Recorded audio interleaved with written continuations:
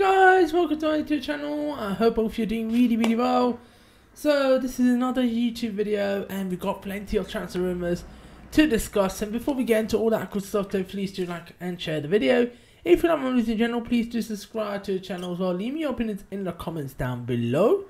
And starting off with the big one, Dominic Szobazlasi to Liverpool is done. And no one saw this coming. I didn't see it coming, but just like that in flash, it has happened now. There was a thing with Szobazlasi that this deal will be quick due to two reasons. Number one, due to his release clause. Second of all, Liverpool are efficient, but I didn't expect it to be this quick. I honestly didn't, but fair play to Liverpool. I think they got a real star on their hands. £70 million, and Liverpool will be activating the release clause, so let's see if this can be an installment or just one full payment of the release clause. So that's the main thing, but I think Szobazlasi is a definite upgrade on whatever they got in that midfield. And 100% he'll make them a better team.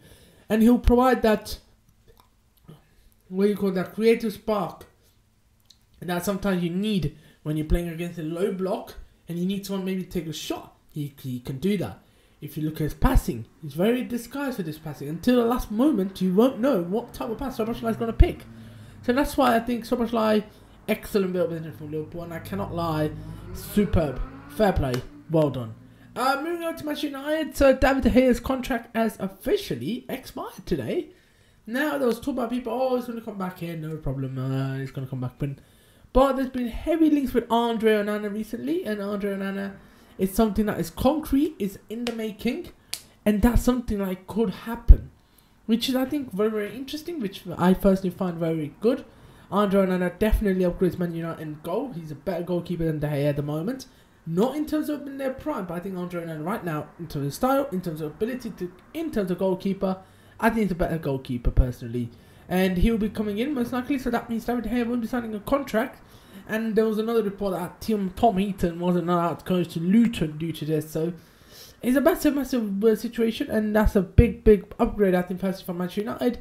I think this guy will genuinely bring levels of excellence to the team. I think he's, as we saw in the Champions League final, ball playing wise, fantastic goalkeeper, can create, almost from the goalkeeper position and in possession he also plays like a pseudo centre back, if you know what I mean, a false centre back. So he's heavily involved in possession in terms of playing out in the back. So I think these are some of the things that you have to look, in my opinion. That's why I think Andre Onana coming in for De Gea is a big news, and De Gea.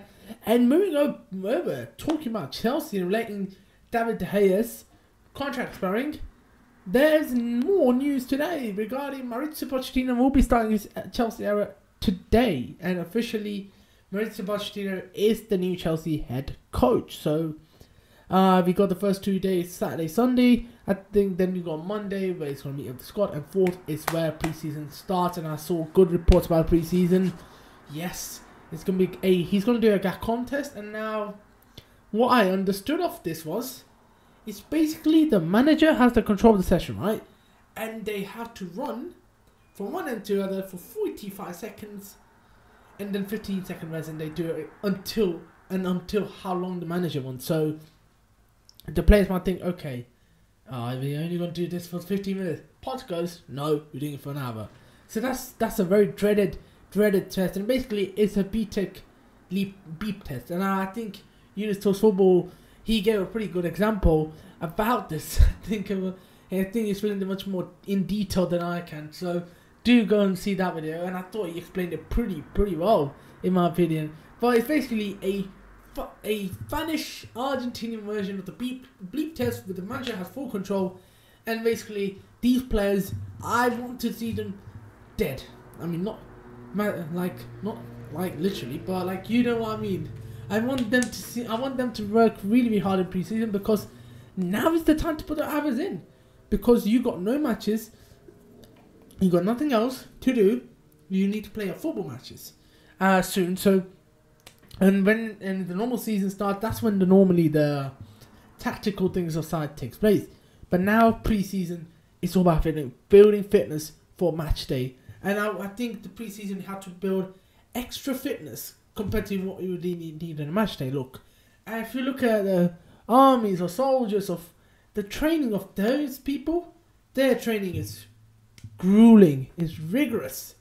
compared to how when they had to fight. And when they're fighting, they find everything so much easier, right?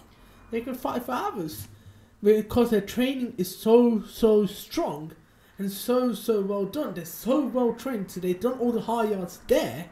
That when it comes to a actual warlike or whenever they had to fight situation, they're ready. And that's what applies to football as well. So if you put other hours in, put in the work in pre-season, we won't have to work as much in pre-season. I mean, the main season. That's what last year I think happened with us. We didn't put enough hours in pre-season. We looked all over the place, shattering, no pre-season done properly, and it resulted in us having a disastrous season. So hopefully, I think the Pochettino's pre-season plan looks pretty good, and this contest, I'm going to be keeping an eye on the players.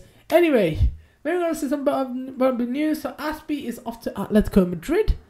Good luck, Aspie. Wish him all the best. And it was Inter Milan looking like, but Atletico Madrid have come in, and he's going to go to Atletico Madrid. Good news for Aspie. I like Aspie quite. I think he's a good defender. Very good for his. I think he'll be good in a Spanish league type of setup where there's less pressure compared to the Premier League. I think he lost the leg for the Premier League, but in Spain under a coach like Simeone, I definitely think Aspie could absolutely smash it, and he'll be going there. Now we also got one more departure news. Loftus-Cheek is left Chelsea officially, so he is an AC Milan player, so he will be playing his football in Italy. And we're going to have all the Cobham boys there. You got Tomori, you got Giroud. I mean, not the Cobham boys, the Chelsea boys. Pulisic, Loftus-Cheek, Leao, Hernandez. I think AC Milan, this is a very good signing. Very impressive signing. And I think he's not Sandro Tonali. He's not a Milanista. He's going to bleed red or red and black, whichever one Milan fans prefer. But he's a good player. He's a very good football player. And I think he'll definitely look great, personally, in my opinion. Loftus-Cheek, I thought on the Sarri looked absolutely outstanding, but that useless friendly that we played against, I think it was some American team for charity, really cost his career here at Chelsea. And then from everything, their ACLs, they're really hard to recover, and that's what I'm a bit scared about Broya as well. Hopefully he can follow a different path. He can follow more the Ritz part, because Florian Ritz for Bayer has been absolutely brilliant despite getting that ACL injury.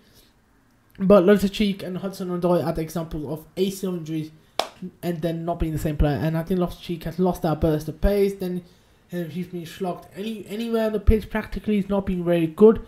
In terms of us, we didn't really give him a set plan where he was going to fit in the team. And then he's been used everywhere, and that's what's ruined his career. So I think going to Milan, I think will be good for him. Especially if he gets to play in his natural position. I think he can be a really good player for Milan.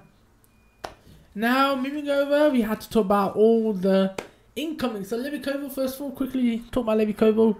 Levi Koval, the Chelsea, so he wants talks with Pochettino before everything can be sorted and he can sign a new contract out of. I'm like, I hope Levi Koval is not arrogant, you know? Like arrogant, I want to play a certain amount of games. No, you cannot do that.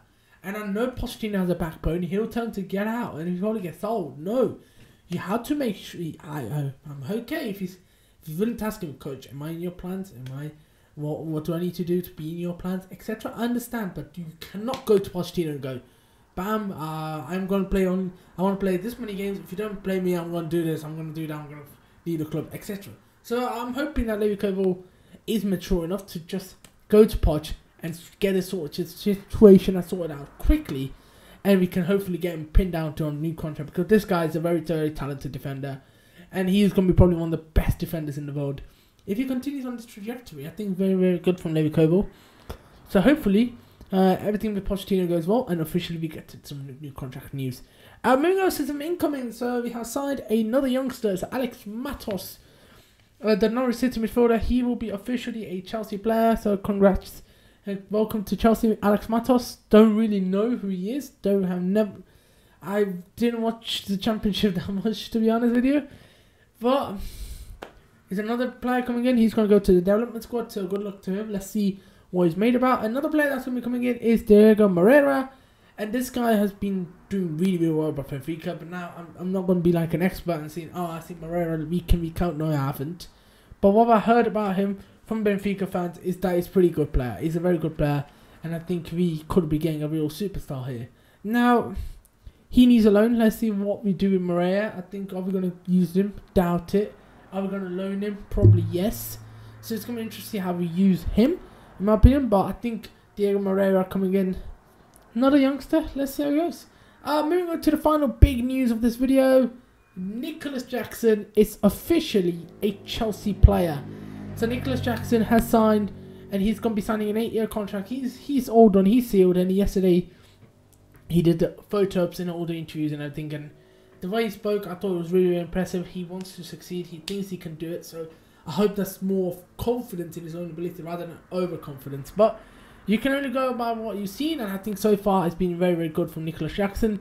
Let's see how we plan to use him. If Poch's going to use him as a main striker now, I feel like if you have to go for a main striker if you're not signing a top-class goalkeeper. So let's see. But Jackson coming in, I think he does remind me, as I said, of a Isak type of player who could do it on the wings, and then he's transferred to the centre forward. Now, Nicholas Jackson, let's see what we do with him. Anyway,